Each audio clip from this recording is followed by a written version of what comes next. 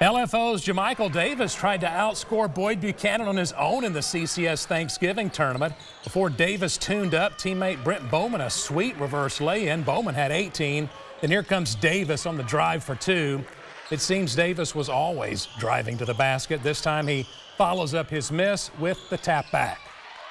Brody Johnson had back-to-back threes for Boyd Buchanan in the first quarter, but the Bucks could not stop Davis. How about this spin for the up and under? Davis poured in 39 points. Boyd had only 50 as LFO won 67-50.